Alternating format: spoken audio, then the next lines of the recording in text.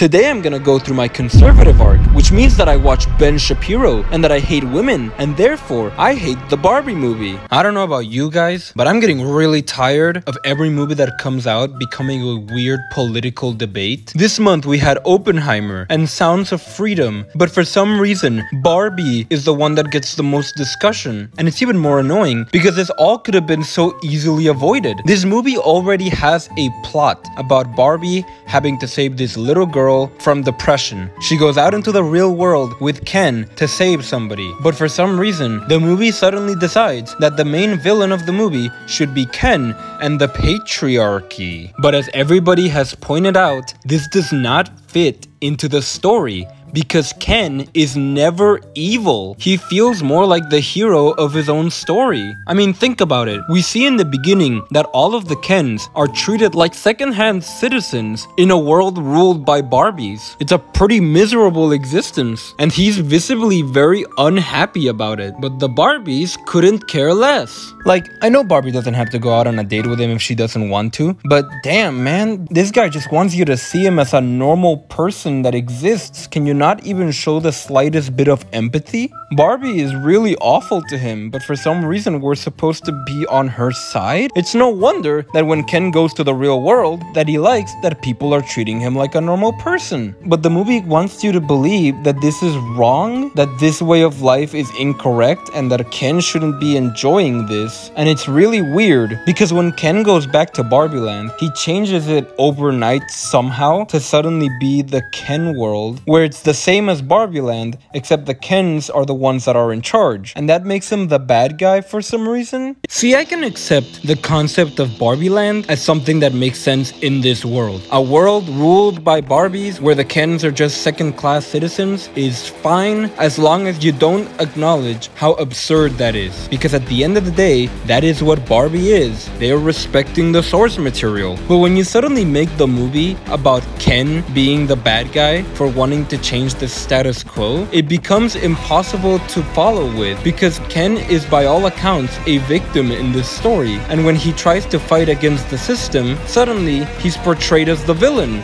All that the Kens want is to live their own life. It's also even weirder because the world that Ken makes isn't really a bad one. Everybody seems to be pretty happy living their lives there, even the Barbies. But no, they're brainwashed. They don't want to live like this. They need to be told that they're not happy in order to be freed from their curse. Isn't that the same as what the Kens were before? I didn't see anybody trying to free them from their curse. That's messed up. Also, side note, why are there fat Barbies in this movie? Fat Barbies don't exist in the real world, so they just made that up for this movie. Being fat isn't something you should try to aspire to be. But anyways, we can't talk about that anymore. We gotta stop Ken from being happy. He's being too happy and taking over the world, and now he's gonna have his place in the government. We can't have that. So what are the good guys gonna do to stop him? Well, get this. Their plan is to emotionally manipulate all of them, only to lead them on in order to turn them against each other. That's kind of evil. That's some psychopath behavior. Why are these the good guys again? But okay, you know what? I can side with this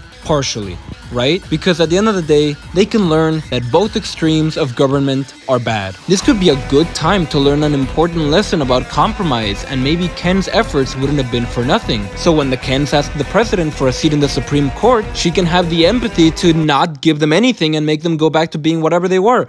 What the hell? Why did they do this? Why not give the Kens the freedom that they need? Don't they deserve rights as well? There's supposed to be some weird underlying theme about how the Kens are being given the freedom to choose to be what they want. You know, as long as it's not to be a part of the government or any influence in Barbie Land. A place that, by the way, they also live in. So why not just let them be a part of it? This is where the movie completely loses me, because I just can't get behind this. How could anybody possibly get behind this ending? Ken has been by far the most likable character in the entire movie, and the conclusion is that whatever he wants is wrong and that he should be ashamed of wanting it. And I know people are gonna say like, oh well, Barbie apologized to Ken at the end. For those of you who say that, you do not know how apologies work. You don't get to apologize right after you ruined their lives. Imagine if the British Museum just apologized for everything they stole without giving it back. Would that make it okay all of a sudden? This apology is so superficial and lifeless, and it's so clearly just slapped on at the end of the movie to make you think of Barbie as a more likable character. But it's not really an apology. It feels more like Barbie is telling Ken that he should have known better. That's messed up. It's lacking empathy on any level, and that's kind of the problem with this entire villain dynamic. There is no empathy between the heroes and the villain, which is really weird because at the end of the day, they both want the same thing. There's this monologue that America Ferrera gives at the end of the movie that goes on for like a minute, where she goes to explain about all of the anxieties that women have and how the world places these unfair and unattainable expectations on them. But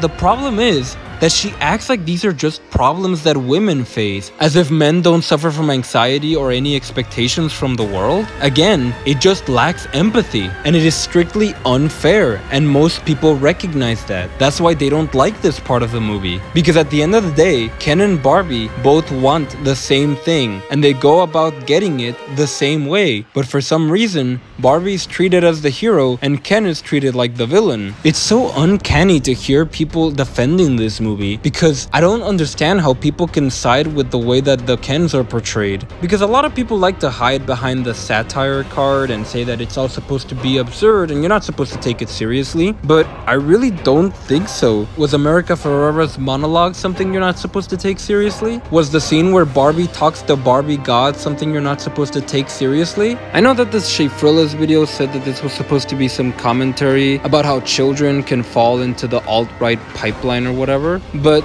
that would imply that what Ken was doing was wrong. And he wasn't really doing anything wrong. I mean, sure, kicking Barbie out of her own house isn't very nice, but what was he supposed to do? He was given nothing. He literally had nowhere to live. Did the Kens just have to sleep in a pile somewhere? I don't know. I don't really trust Shea Fearless's takes when it comes to politics. And that's kind of what annoys me the most about this problem, because I never like bringing politics into discussions about movies. I mean, I'm fine with arguing about the themes and messages that it can have, but determining somebody's political standpoint just on what kind of movies they like is so immature and ridiculous. But when the movie has one of the characters say that the men must suffer like women did in the past, can you really be surprised if people don't really like this movie? That's messed up. As for me though, I don't really care that this movie hates men. I just don't like badly written villains. And I know enough about villains to say that Ken's treatment in this movie is absolutely not justified. And I'm tired of people pretending like it is. That's all I got for this video. Goodbye!